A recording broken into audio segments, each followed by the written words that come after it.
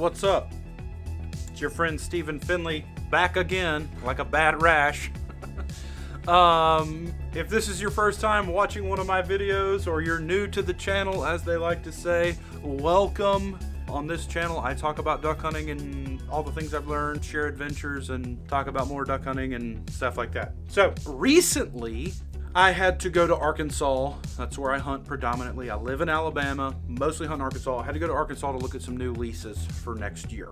Last year we only had one field. It's kind of late in the game. This year looks like we're gonna have 3. I'm super excited about that. So if you've never done any of that, this may be helpful for you. If you have done a bunch of it, please give me your advice in the comments below. But also, my little 4-year-old wanted to go. Got us a hotel room at the Bass Pro Shop Pyramid.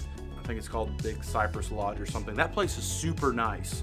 So if you ever go through there and you have little ones or have some time, check that place out. It's pretty cool.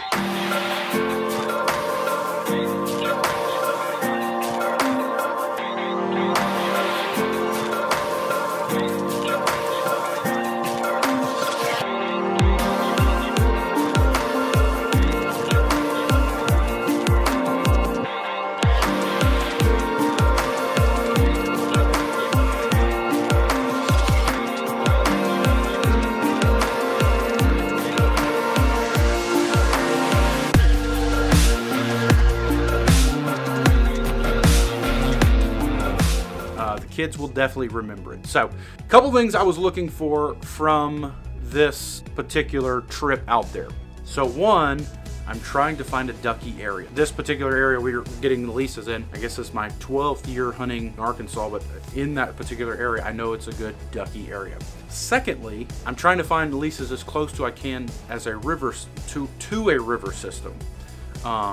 These particular leases are close to the Cache River, C-A-C-H-E. It's pronounced Cache, like Johnny Cash. For those of you that didn't know that, Cache River.